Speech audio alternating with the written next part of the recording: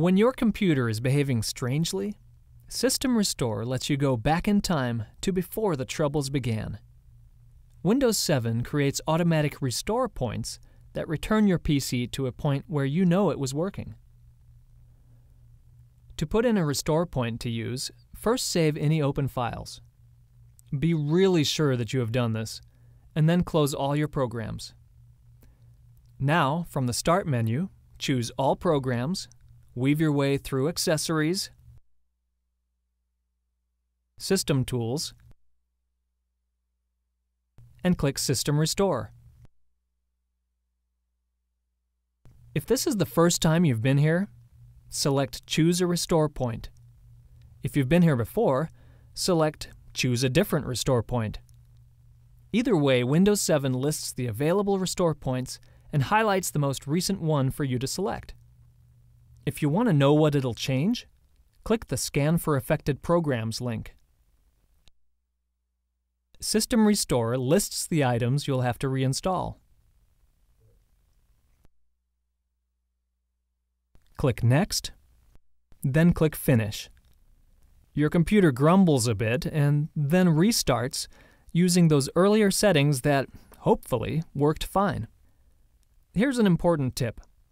Before you install any new program or toys, create a restore point, just in case the install goes badly.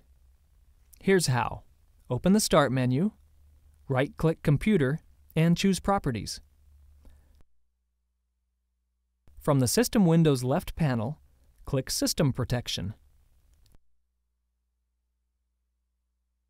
Click the Create button.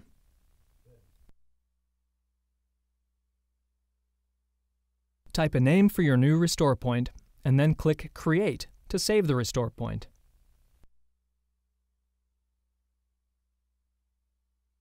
You might want to create another restore point after you successfully install something. That will make it easier if you need to return to the restore point.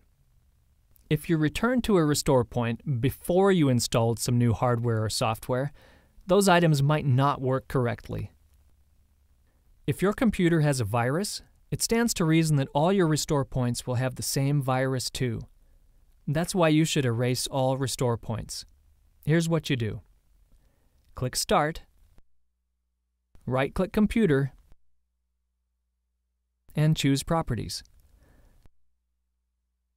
Now choose System Protection.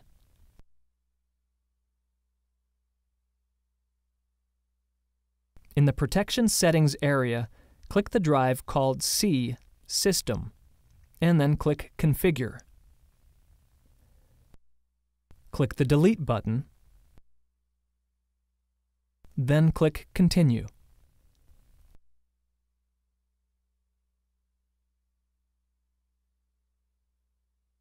Click OK to close the window. After you update your antivirus program with the latest virus definitions, scan and disinfect your entire computer.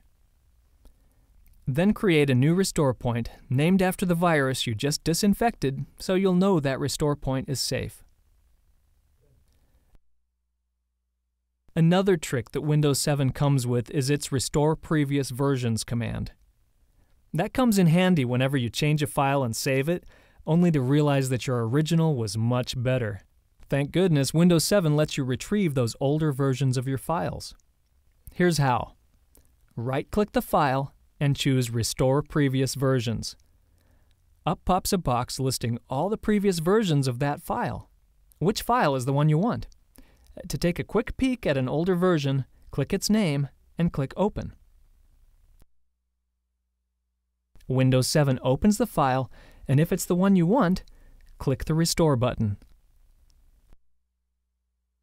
Windows 7 warns you that restoring the old file deletes your existing file.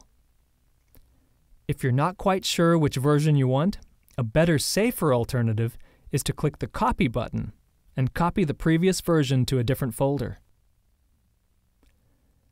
Windows 7 also lets you return its settings to the way they were before you began changing them. Let's say you customized your Start menu or taskbar, lost a library folder, or clogged up your Internet Explorer with weird things. Don't worry. You can restore the original settings by using the Restore Default or Use Default buttons and links which are strategically placed throughout Windows 7. So go ahead, customize, play.